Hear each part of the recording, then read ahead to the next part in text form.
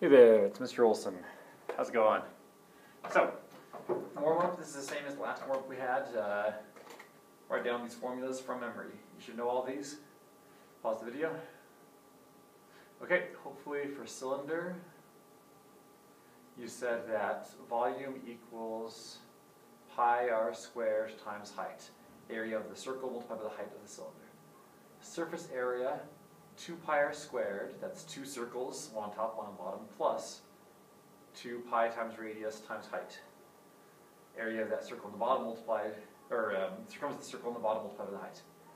Cone, volume is pi r squared times height divided by 3. So same as the cylinder, because go to a single point that's dividing in all 3 dimensions, so dividing by 3.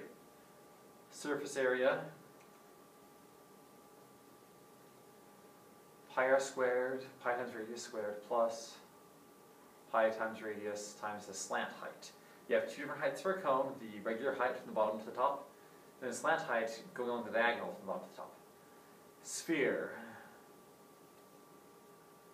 volume equals 4/3 pi r cubed. Notice as it divided by 3 just like the cone does.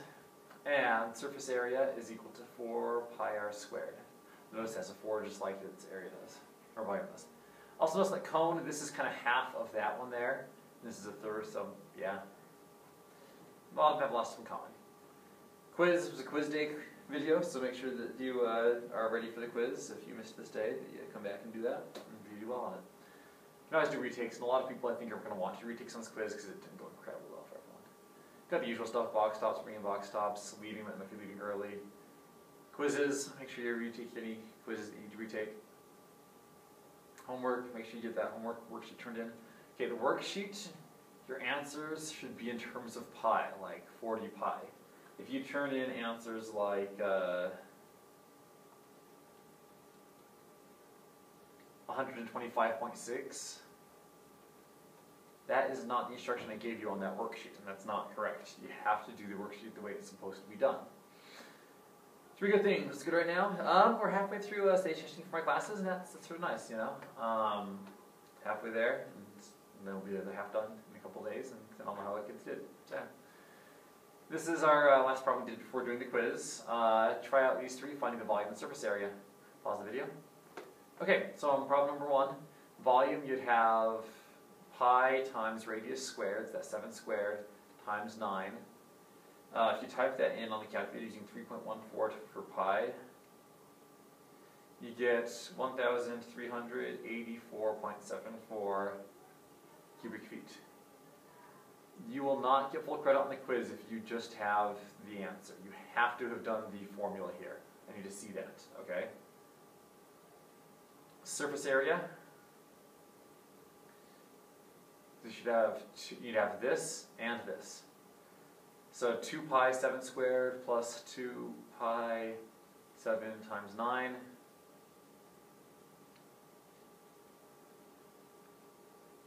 Sorry, I do this in the calculator as I go over this with you.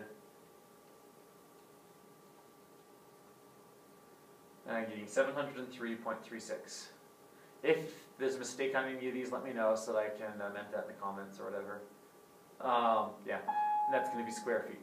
Announcement! Woo! Teachers and students, just a quick announcement before the end of the day.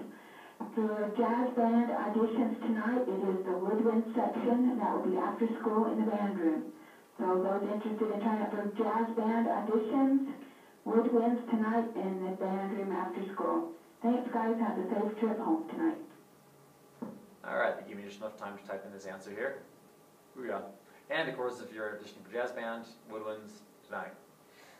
Surface area, pi r squared, so pi times 4 squared.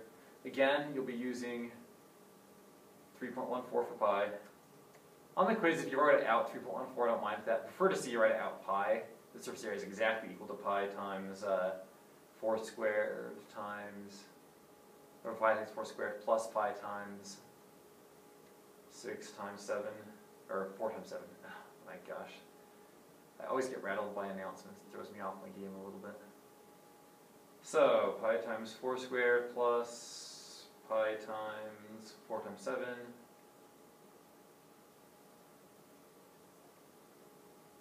138.16 square meters. Make sure you have the units correct. You'll lose points in the quiz for not having correct meters, or units. Volume here, 4/3 pi times 18 cubed.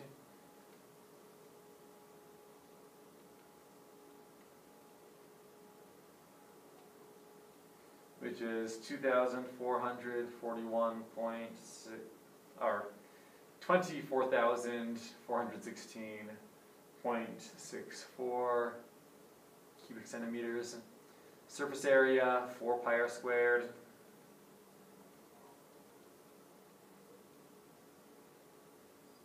And that's 4,069.44 centimeters squared. I picked out those numbers specifically because each one has 3 4s in it somewhere. No, I'm just joking, they happen by coincidence. Okay, next up we're going to be practicing some exponential stuff. 5 to the negative 6th. See if you can remember how to simplify out a negative in the exponent. Pause the video. Hopefully you came up with 1 over 5 to the 6th. If you came up with anything that has a negative, like negative 5 to the 6th, then no. There is no exponent that gives you a negative answer. It makes your answer into its opposite. Remember, this is like the opposite, that usually we're multiplying the same thing. Now we're dividing the same thing, so 1 divided by 5 to the 6th. Try out these here. Pause the video, and we're back. Here you should have had 1 over 2 to the 13th, and I'll go over this one as well. 1 over, parentheses, negative 3 to the 15th. Notice that it stays negative there, that didn't change. Negative exponents don't do that, alright? Try out these 5 here. Pause the video. Okay, hopefully you got for this one, 5 to the positive 7th, this one, x to the positive 16th, and this one, negative 4 to the positive 9th. Remember, I know I was going to go over every single problem with you, but I'll go over some. So, yeah, went over those ones. I'm going to put a pause to the video for right now because the bell's going to ring in a second and I have a club coming in. But we'll get back to this in a little bit. If there's a bit of a shift, that the lighting's slightly different. That's usually the biggest shift that you see when I stop my video and restart it an hour later. That's because I had to stop it for the bell. Have a good one. See you in a second. Hey, I'm back. Now that I think about it, it's not just the lighting that might change. You also could hit the might shift in place if I moved the iPad out of the holder that I use to project. Anyway, scientific notation is the new thing we're going to be doing with this, with our exponent stuff. For instance, number 300 million, that's approximately the speed of light. It's actually 299.7 million, I think. That's a really long number to be writing down all the time, especially if you're writing a paper on speed of light that's involves speed of light and that speed's coming up a bunch, which is why we use scientific notation. In scientific notation, what you do is to take the first digit, put a decimal right after that. If you have other numbers, you put them after that. Then you multiply by 10 raised to whatever power brings it up to this. So basically you look, how far is the decimal moving to get from here? So that's 8 spaces it moved. So 3 times 10 to the 8th.